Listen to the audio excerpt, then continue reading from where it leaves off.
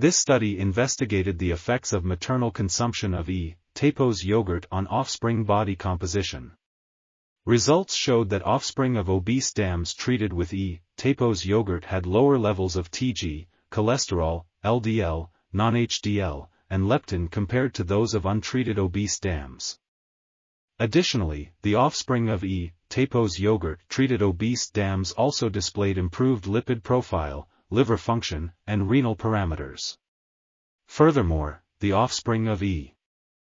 tapos yogurt treated obese dams exhibited normal histology of the liver, kidney, colon, RPWAT, and visceral tissues, which are comparable to those of normal dams. Overall, these findings suggest that E. tapos yogurt supplementation of obese dams can be used as a potential therapeutic strategy to prevent intergenerational obesity.